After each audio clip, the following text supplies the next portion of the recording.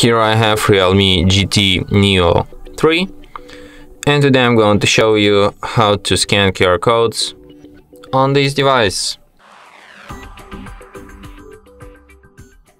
So firstly you have to open camera, then tap on this icon here, tap open camera, then allow while using the app, allow.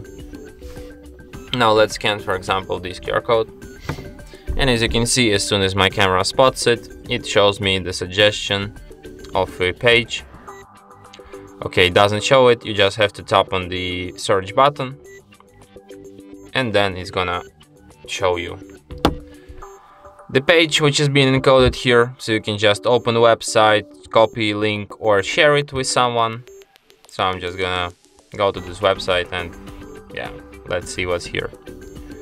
Very interesting, I guess, and useful information on this web page.